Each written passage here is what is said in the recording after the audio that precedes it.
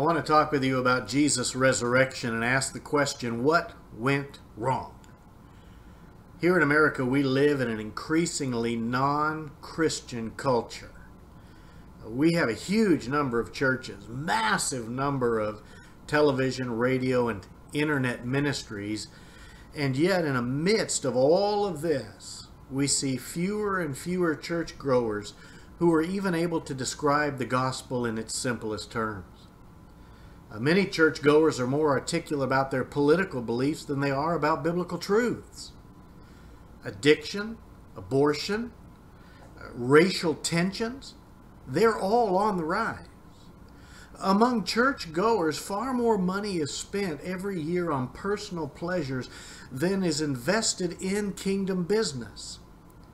When we take a look at the resurrection of Jesus Christ and the books that follow in the New Testament after, we see a radical difference between how people followed Christ then and how Christians in America follow him today.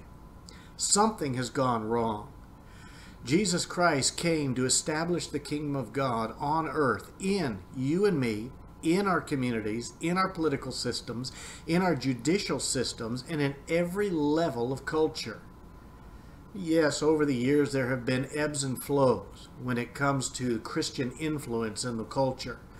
But today, in America, we are at the lowest point of Christian influence that we have ever seen in our nation's history. We live today in a world that is filled with churches and yet lacks the power of the kingdom of God. We live in a culture that has many, many Bibles, but lacks an articulate expression of biblical truth. What has gone wrong? I want to propose to you 4 simple things that have begun to take place that have eroded over the years the influence of the church in our modern culture. Then I want to share with you how we can fix that, and I want to end in Isaiah chapter 9 verses 2 to 7. So what's gone wrong? How have we gone from being one nation under God to becoming a nation that talks about God but lives for itself? And I'm including here many who attend church on a regular basis. How have we adopted a form of godliness while denying its power? 1, we've become more impressed with God's blessings than we have with God himself. America is truly a blessed country. We have seen incredible blessings in every single area, medically, educationally, social reforms, though it doesn't look like that right now. We have seen incredible blessings financially. And yet for many who call on the name of the Lord Jesus Christ on Sunday, Monday through Saturday, we are more impressed with the gifts of God than we are with God himself. Many spend more time looking at their financial balance than they do looking at the scriptures. Many spend more time worrying about their 401k than they spend in prayer. Many of us spend more time planning our vacation than we do planning on sharing the gospel with a neighbor. We have become enamored with the blessings of God while at the same time pressing the presence of God out of our lives. Second, we began to believe that God's blessings were actually a result of our own efforts. This has become such a gross overstatement in the lives of the church that we even have entire ministries that have built around the concept that you produce the blessings of God, either by your words or your positive attitude or your innate abilities since you are now a Christian. We have begun to take credit by our efforts for what God has given to us.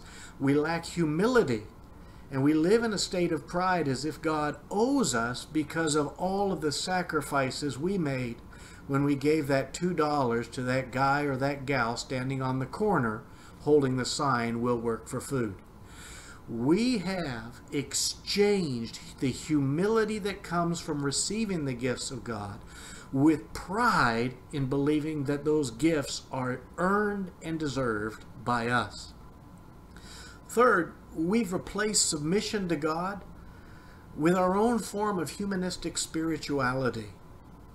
We have taken the Word of God apart, and we have accepted and digested the blessings and the promises we like while ignoring the commands that we dislike.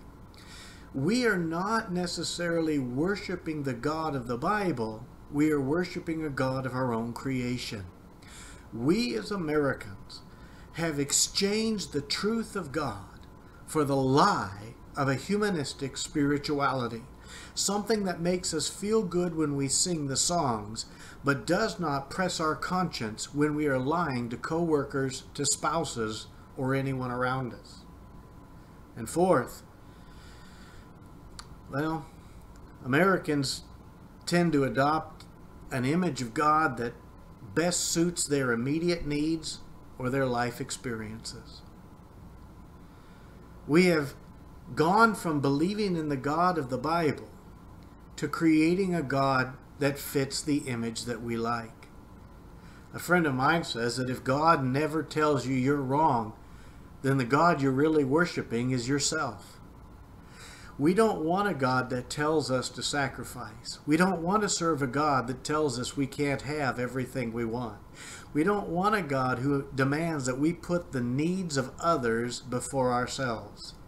In reality, we don't want a God, many of us do not want a God who demands racial equity, who demands that we take care of the widow and the orphan, who demands that we give up our rights for the rights of others. And so we have created a God who better fits the image and the immediate needs that we have. A God who loves us, a God who kisses our owies, a God who makes us smile, and a God who always, always thinks we're right. This sort of God, this created image, is a false God, no more real than the images that are worshipped by others around the globe. The reason that the power of the gospel and the resurrection is lost in our culture is because its reality has been lost in our churches. Many ministers, and I am a minister, have become so consumed with building numbers in the church, with building finances in the bank account, that we have begun to shade the truth to form what people want to hear. As a result, we see congregations grow, yet we don't see people grow spiritually. We see opportunities to advance a person's career in the ministry expand, but we don't see the kingdom of God expanding in our neighborhoods around us. It is not that the revolution Jesus began was fraudulent. It's not that the revolution Jesus began in the resurrection is without purpose and meaning. The fault is found in the fact that we, his followers, have faltered when it comes to standing up for truth. We have failed to submit ourselves to God, and we have chosen to live like the world and expect God to put his stamp of approval upon it. How do we fix this? How do we, in a country that is tearing itself apart, find a way to heal? How do we, living in a country that is divided by every single theology, ideology, and philosophy, finally come to a place where we treat people with the respect and the dignity they were created with? How do we as a country finally begin to honor the lives of the unborn rather than take them at the altar of expediency? Today's American culture closely mirrors that of Jesus' own day, just prior to his death and resurrection. So how do we live in light of Jesus' death and resurrection and reach a culture that is needlessly living in darkness? How do we do it? Well, a look at the Jewish religious community, the Roman political community, and Jesus himself and how they viewed life is going to help us understand this. You've read the Gospels undoubtedly. If you haven't, there's 4 of them and you can read them, no charge. When you look at the lifestyle of the Roman political system, the lifestyle of the Jewish religious community, and the lifestyle of Jesus, we see a very real connection to where we are today. The religious leaders of Jesus' day chose, how do you say this right? Let me put it this way. The religious leaders of Jesus' day teach us that you can never underestimate the power of revenge. They were angry because Jesus was telling the truth and stealing people from their religious beliefs. They were upset because Jesus was telling them things they did not want to hear, and they were concerned that if Jesus kept this up, the Roman government would come in and wipe out the Jewish people as a people. And what they did was take revenge on Jesus for being the light in their darkness, and they killed him. It doesn't take a Bible scholar or a church historian to see how much of the religious community in America, of all faiths, mirrors this type of mentality. We have hunkered down into our little groups. We have found that our way is the way and God is behind it. And we begin to live in revenge mode. They said this, we're going to get them good. The difference is that we believe God is on our side. What about the Roman government? I guess you could say that the Roman government teaches us you can never underestimate the deception of self-importance. Rome believed that it was God and that people needed to bow to him. And they were willing to come in and wipe out an entire nation, the Jewish nation, if it stepped out of line. How odd it is that we live in a country of the free, the land of the brave, and yet most of us live in fear. Fear that Big Brother's going to come in and not help us, but hurt us. Enough said there. What about Jesus? In contrast to these two false ways of viewing life, Jesus teaches us through his life, through his teaching, through his death and his resurrection, that we can never underestimate the effect of our dependence upon God. Jesus lived his life in dependence upon God.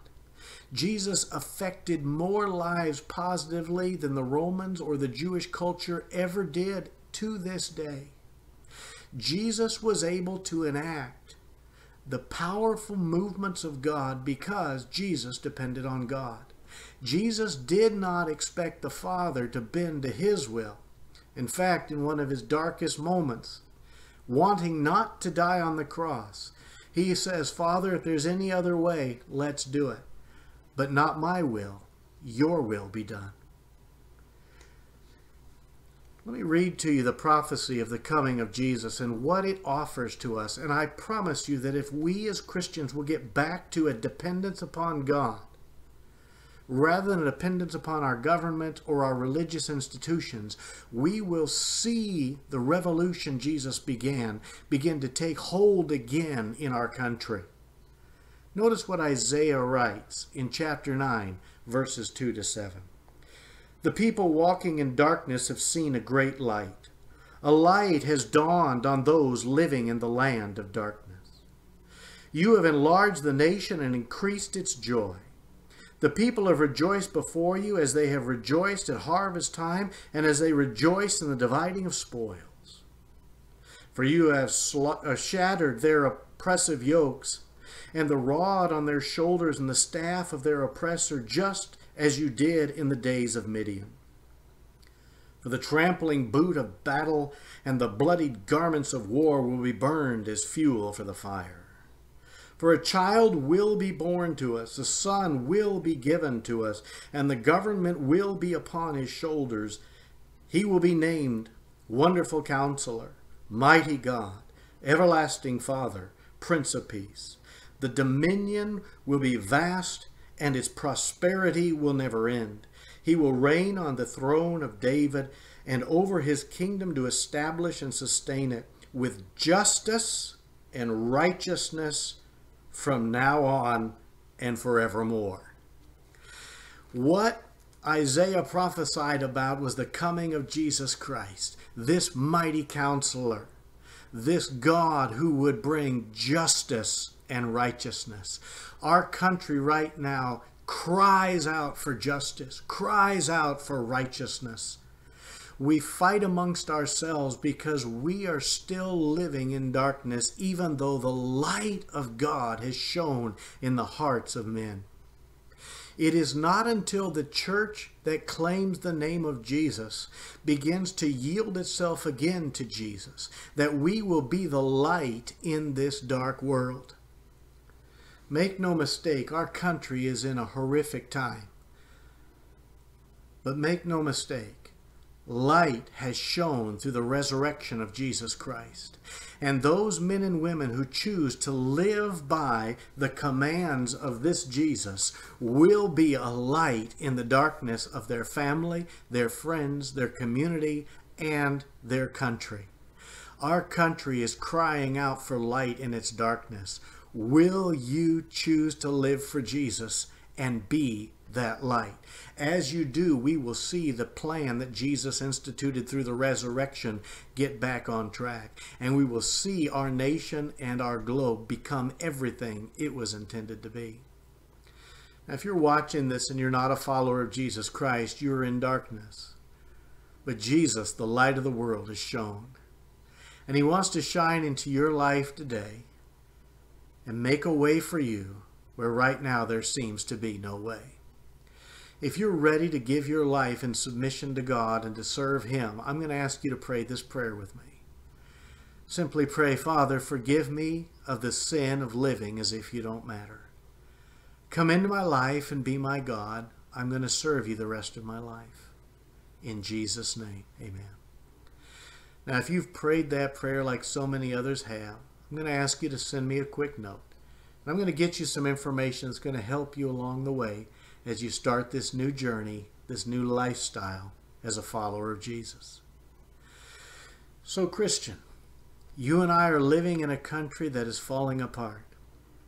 But perhaps, just like Ruth, we were born for such a time as this. Let your light shine before men that they might see your good works and glorify our Father who is in heaven. This is not the time to back down. This is the time to live in submission to God and to love our neighbors as we love ourselves. As we do, we're going to see the revolution which was begun get back on track. Whatever you're doing today and wherever you're watching this, I'm asking you to remember two very important things. Number one, God loves you very much. And number two, I am proud to be your pastor. The Lord be with you.